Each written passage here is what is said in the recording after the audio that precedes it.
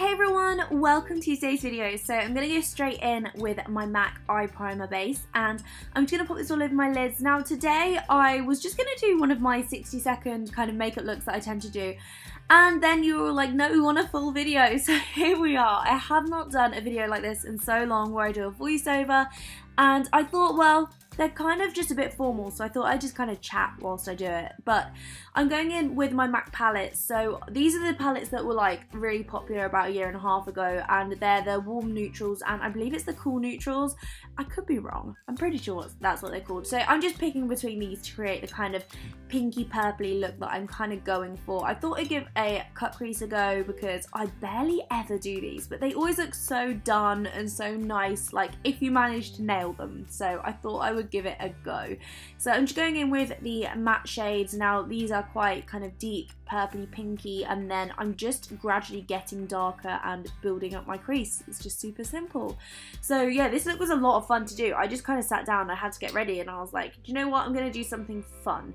And then I'm just going to go with my concealer to tidy it all up. Now I did this off camera because this is something that I'm really bad at and I really had to concentrate to do it. So then I'm just packing on my shimmery colour. Now I didn't really know which colour to go for. I do think this one was slightly too dark. I mean, I managed to make it work in the end, but I really didn't know what look I was going for. I knew I didn't want to do something too kind of purpley like I generally do. Like if I do an eye, it'll be purple or it'll be brown, as in like a very browny purple. So I kind of wanted to go for something quite pinky, and I know this almost looks purple, but wait, trust me. So yeah, I'm just going back in, kind of blending in the outer part of the eye, adding a kind of deeper colour in just to intensify that kind of lid even more.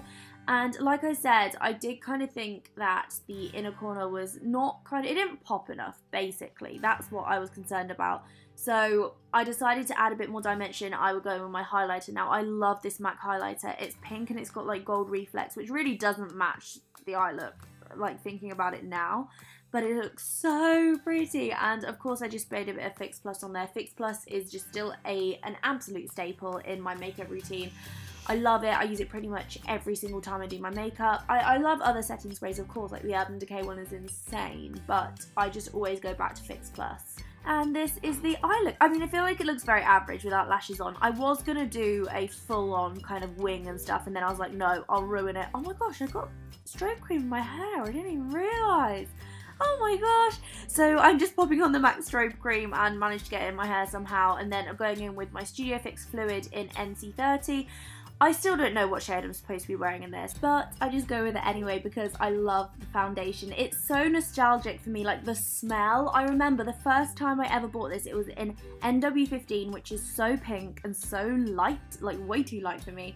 And it was the day I had a casting for Abercrombie, like to work there in London. Just I randomly got scouted, as they do in the streets, and Libby put this on me outside the audition, well, the casting, and was like, go for it, you got this. And then just that smell, and then going in with my concealer. This is the Pro Longwear. This is insane. I used to wear this every single day.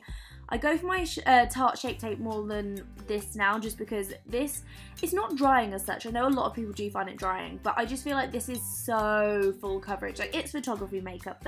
This is what I wear if I was, you know, doing a shoot and I wanted it to look absolutely flawless. And I still love this to bits, and it just goes on so nicely. Like, what I'm applying on my face now is simply one pump, and it's spread all this way over my face, like every point that I want to highlight, and like there's leftover as well. So nailing like the half pump for your Pro Longwear is a skill, very much so. And I'm just blending this out with my beauty blender, of course. I love this so much. And then to add some bronze to my face, I'm using my Pro Conceal palette. I believe this is in the darkest one you can get. And I'm just applying one of the concealers around the perimeter of my face just to kind of bronze everything up, add a bit more shape in.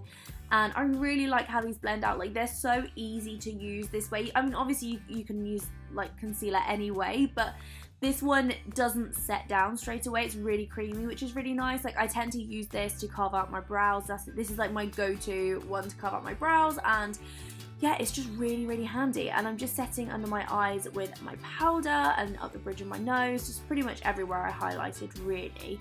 And then I'm just going to go in with my powder. This is my absolute favourite powder. I mean, I don't know if you could see from the shop, but this is nearly gone, and I've had this for about a year and a half and used it every single day. I will link it down below. Well, everything will be linked down below if you want to check it out. But it's the, I believe it's the Mineralized Skin Finish Natural. Could be wrong. Probably wrong. Let me get it out of the drawer now and have a look. Yeah, it's just the medium mineralized skin finish, and then I'm going in with this mascara. The packaging of this mascara just gets me every time. I mean, I'm not gonna lie to you, the only reason I bought this was purely for the packaging. No mascaras work any differently on my lashes, really. Like, it's very rare if I find one that actually works really well, so yeah. And we're just going back in with that highlighter that I used previously. You need this, okay? This is so, so good.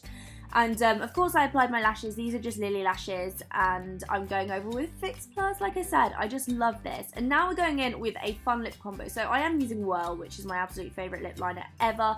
I actually lost this for about 6 months, and like, you know when you notice that you don't have a lip product or like a makeup product, and I ended up asking for it for my birthday, no, for Christmas, from 2 different people. So now I have 2, and it's amazing. I have one in my bag and one in my makeup collection. It's fab. And then I'm just going in with my Fleur de Force lipstick. This is beautiful, probably a bit peachier than I would have gone for with this eye look, but I already put it on, so I wasn't going to take it off. And then I'm going in with this lip gloss. This is the Dua Lipa one, I believe. It's really, really pretty. It looks super nice. They don't actually sell it anymore, so I'm just going to link the normal one down below because they're very, very similar. And then just to finish everything off, I'm just going in with some mascara under my eyes, and this is the final look. I love it. MAC makeup never disappoints. It just works, and I absolutely love that.